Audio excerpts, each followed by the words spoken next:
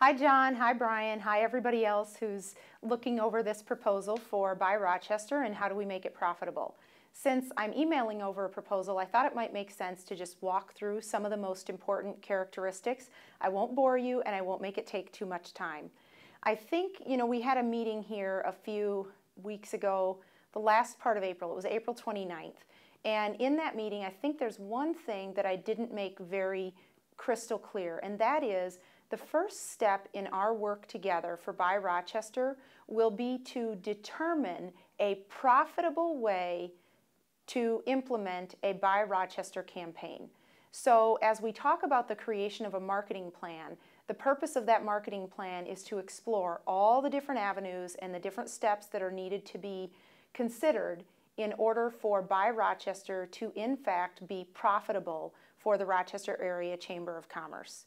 I've sent you over with this email an attachment of an Excel spreadsheet that has an outline of the work plan. In addition, I have also sent over the total contract for services.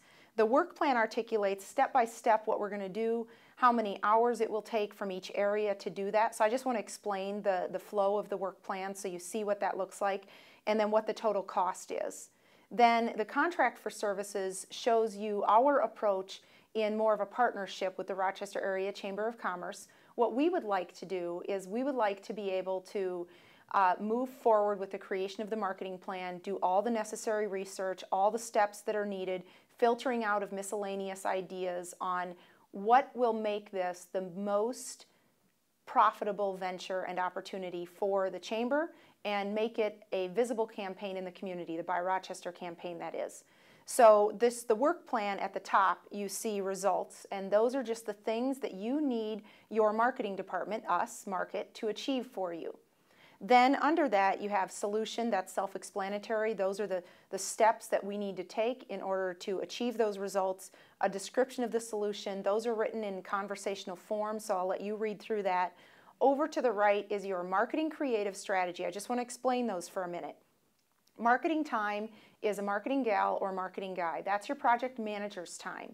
That person is billed at a rate of $85 an hour, and each of the quantities in the spreadsheet are in terms of hours. And then you have creative, and then you have strategy. So as you take a look through the work plan, I think the most important thing for you to understand is that we, market, will be developing a marketing plan which gives us the absolute best opportunity to achieve profitability with implementing the Buy Rochester campaign. So you've got the itemized work plan, you have the overall contract for services where we're paid a deposit and then a commission. You guys can take a look at both of those. I imagine you'll have many questions.